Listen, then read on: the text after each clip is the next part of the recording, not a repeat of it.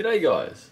So today I've discovered the advanced BIOS options available on the MSI GF65 Thin, and this is also fairly relevant for most other MSI models of probably the last 3 years or so. So if you hold down Shift, Control, Alt, F2, so hold down those three and tap, you'll see you'll get considerable more options in your BIOS.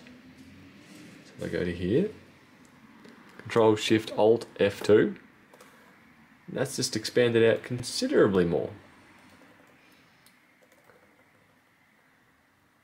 Granted, the vast majority of this information is beyond my level of comprehension, but if we go to Advanced, check this out. Control Shift Alt F2. Previously, that's what we were getting. In advanced mode, that is what we're getting. So a large amount of tweaking can be done. Whether or not any of it is usable or useful is debatable. But we have a large amount to adjust from there. Granted, the one thing that I can see this might be useful for is if you're wanting to allocate more RAM to the onboard graphics, if you're running a Ryzen processor or something with a bit of decent Intel graphics in there. But there is probably literally too much to go through in this video. So power and performance, GPU power control.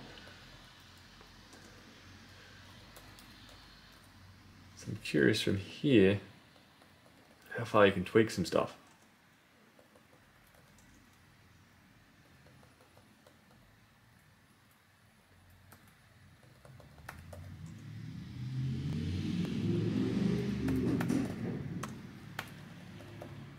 Thermal configuration, CPU thermal control.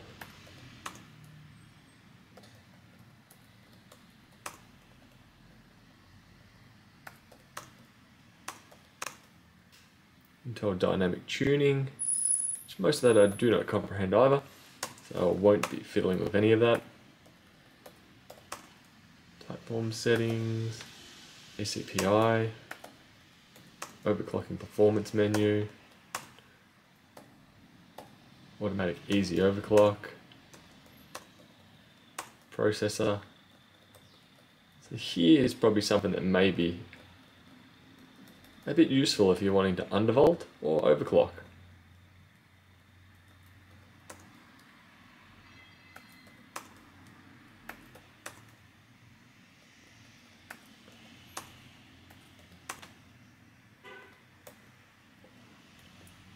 And that is interesting.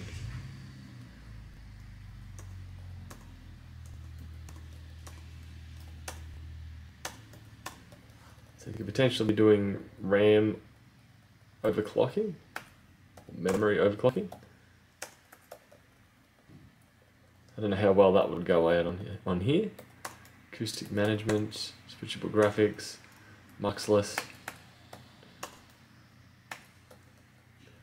But as I said, plenty of options. Even under boot there is plenty of options too.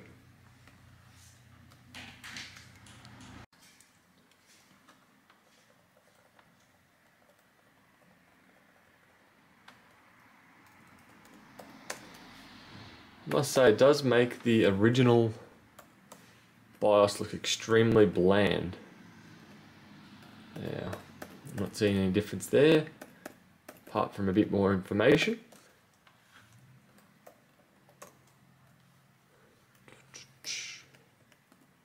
A bit more there as well.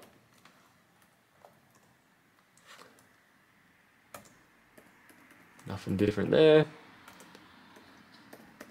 But yeah, that is a runaround of the advanced mode in the BIOS or UEFI of the GF65 Thin. Also applicable to quite a few other models as well. Anyway, save and change or discard changes and restart. And we're done. Catches.